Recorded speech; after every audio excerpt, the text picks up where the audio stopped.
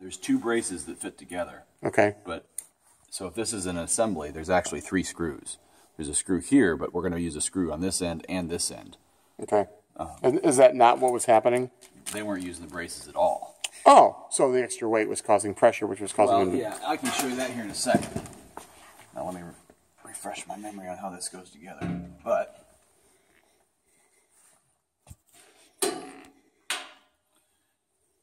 Jack, that thing's bigger than you are. oh, wait, it's over here. Oh, I guess you are. So like on this one, we already have the screw here. Mm-hmm. So normally what they were doing was they would just tighten this up. Okay. And then they put their mouthpiece in here. Yeah. But it's still moving around. Right. What ultimately happens is this collar and this bracing and everything just breaks. Okay. Because this is, no matter what, still loose. Sure. So the idea behind the brace, let me see if I have this together right. Wait. I'm not a tuba player. It goes over here. This is the convertible one, so it's on this side. So we have this over here, mouthpiece. So normally this is tight. Right.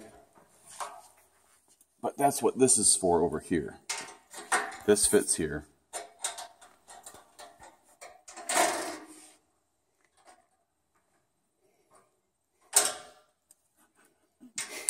There's a round end. A round end and a square end? Yeah. So this, are we actually still videoing? Yeah. Okay. I'll turn this into YouTube and email it to him.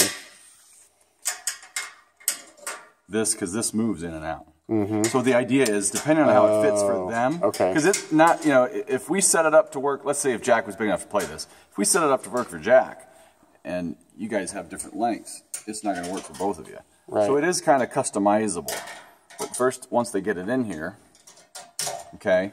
Got it. Now this is solidified, and this isn't moving around a lot. Now you can move it some to adjust to where they're at on their shoulder. But once you have it in position, let's say this is it. Now we want to tighten this, we want to tighten that, and we want to tighten this. Now here's the key with these. These screws are all brass. They've all snapped these off before. It's just like a saxophone neck. You don't have to turn it until you can't turn it anymore. You just turn it until it stops moving. Don't crank it down. There's no reason to do that. You'll eventually just twist it off in there, and then that turns into a whole repair issue. But now that we've tightened these up, this isn't really going anywhere. Right. So tighten that a little bit more. So it's not really going to move. Okay. So in the past, when you're not using these, that's where this breaks off down here. And it's just always moving. You know, it's always, plus the weight of the mouthpiece probably helps make that happen. And normally what because a lot of times they're holding the mouthpiece with their hand, and they're just wrenching around on it. So 1, 2, 3 screws, and that brace assembly. So, you know, obviously when you're taking it out and putting it in the case, you have to take the lead pipe off. So you're taking these off. So you're taking the whole thing off. So we have to add a little bit more time to the disassemblement. Pretty much, and assembly. You know, they're going to loosen it and readjust, and they'll get used to it. But it's just, if you don't, that's when you're spending $400 and $500 on repairing one tuba, and you don't have it while it's in repair.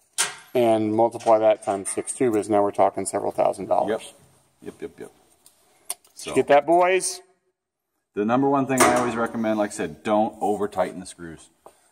It's easy to do because they're brass, but they don't have to be super tight.